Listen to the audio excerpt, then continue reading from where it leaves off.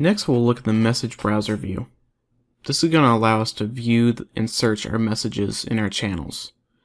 It'll also allow us to reprocess, import, export, and remove messages.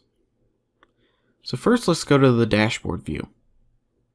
So there's a few ways we can see the message browser view. We can double click the channel.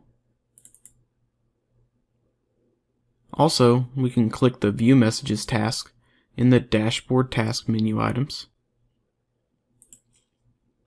Or, if we go to the Channels view, we can click on our channel, and in the Channels task menu items, click View Messages at the bottom.